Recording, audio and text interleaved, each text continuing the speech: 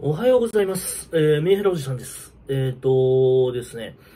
チャンネルのですね、再生時間が7000時間超えましたというところで、本当こんな無編集のおっさんのチャンネルをですね、そんなたくさんの時間を割いてくれてありがとうございますというところで、ございます。で、これ、なんていうんですかね、ライブ配信の動画再生時間っていうのを抜いてるので、多分実質は7200、300は回ってると思うんですけども、あと、言うたら、クレーム来て消したやつとかも合わせると多分7500とか、行くんかもしれないですけども、今のところ、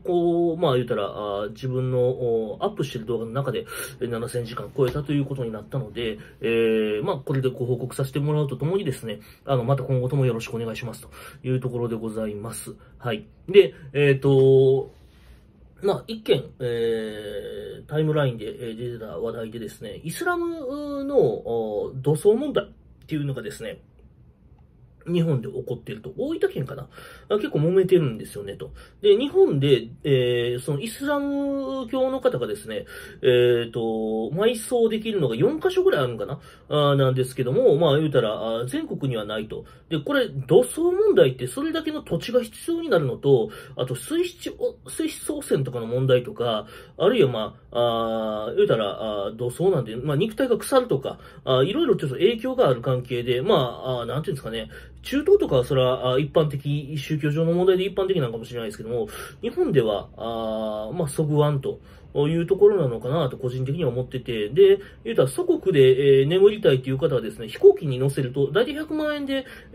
運べるらしいんですね。別に100万が安いとは思いませんけれども、個人的にはね、郷にいれば郷に従えっていう風に思ってまして、日本に来たら日本のルールでいろいろやるのがベストなんじゃねえのと思うんですね。で、ドイツの移民問題とかもあると思うんですよ。フランスもそうなんですけども、やっぱり宗教問題に発展したりしてるっていうところもあって、もう個人的にはその、文化の押し付けっていうのはどうかなというふうには思ってるところでございます。言うたら多様性とか、いう言葉でですね、言うたらマイノリティの方が結構ゴリゴリ言い過ぎちゃうかっていうところがあって、何でもかんでも権利主張したらいけるもんちゃうでと。例えば、ビーガンの、給食を小学校で出すとか、あるいは、なんですか、ハラル飯みたいなものを出すとか、別に、個々人で好きにやればいいと思うんですけども、日本人のほとんどがそれではないので、なんていうんですかね、そういうものを、そういうものがあるんだよというのはいいと思うんですけども、